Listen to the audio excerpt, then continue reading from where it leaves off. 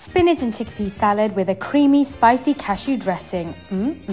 First of all, we have our spinach, carrots, shaved fennel. I shaved it with a mandolin like this. Chickpeas, chopped dates. A moment of appreciation for this beautiful avocado. And then we have the dressing.